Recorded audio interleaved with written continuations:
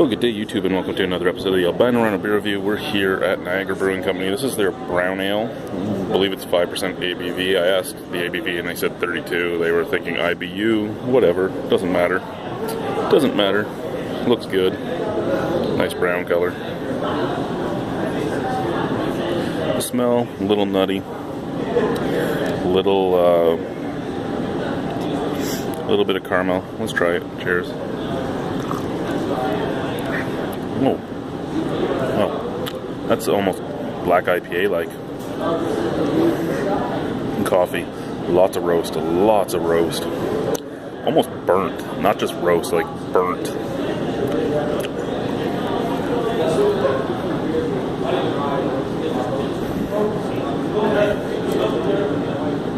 A piney resiny hoppiness mixed with coffee, burn and roast.